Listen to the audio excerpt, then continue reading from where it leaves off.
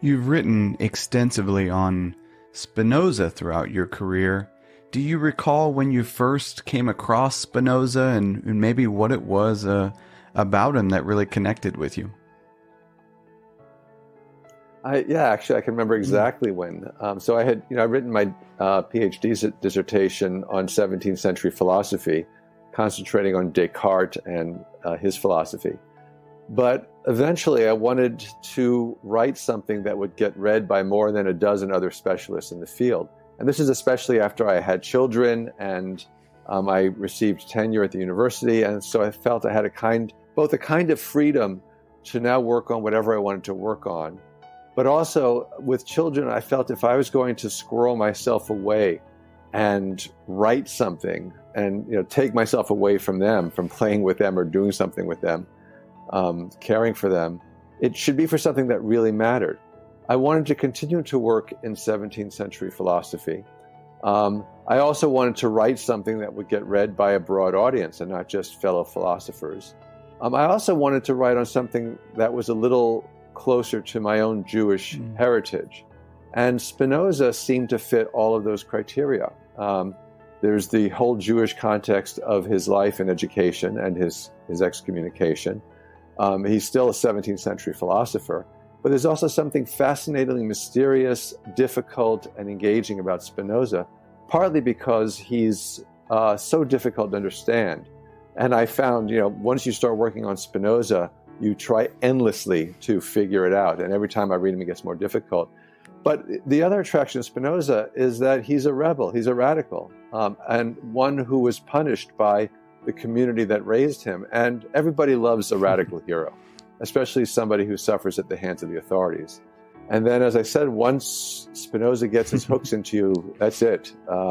It's easy to become obsessed with Spinoza. The other reason, I think, is also that Spinoza essentially gets it all right. I found that he spoke to me in a personal way, that I not only understood what he was saying about God and nature and the human being and a good life and morality, but I thought he got it right.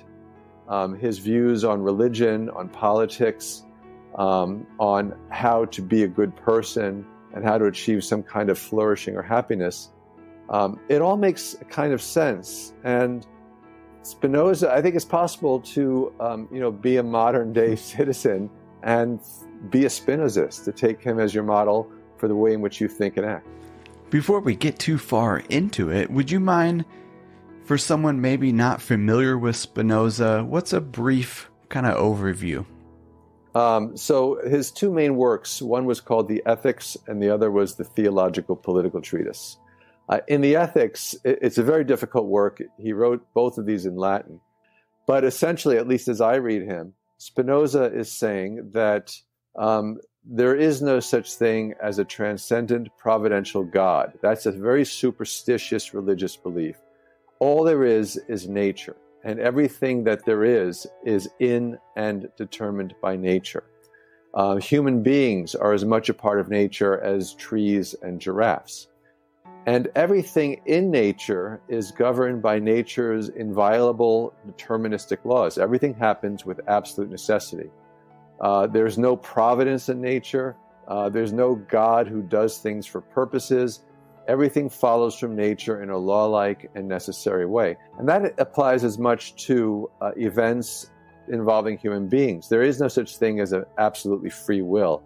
Our thoughts, our desires, our choices, our volitions are all as much determined by causal factors as rocks rolling down hills or leaves falling off of trees.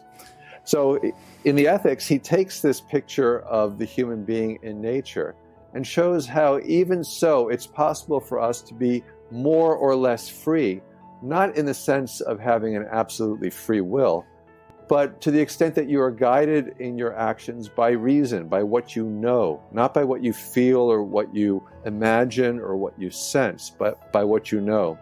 And the free, rational, and virtuous person is somebody who lives a life according to reason